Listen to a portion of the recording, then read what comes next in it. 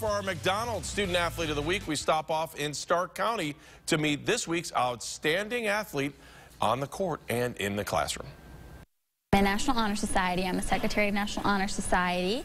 I am the Secretary for Student Council for our senior class, 4 to 5 different college classes, and then I maintain my GPA and, stay on the honor roll. What do you invest on